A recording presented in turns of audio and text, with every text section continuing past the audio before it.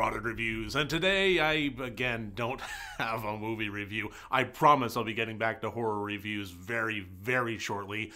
I would be doing one today, except I actually want to discuss something just a little bit special and different while still being in the horror community.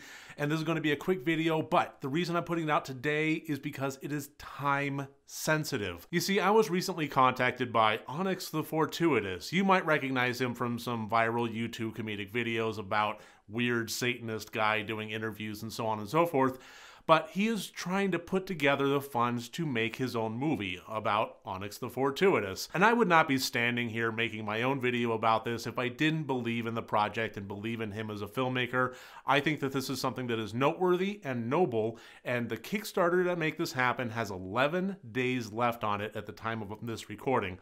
So he's trying to get together $500,000. He's close. He's about $375 some odd $1,000 on the Kickstarter right now.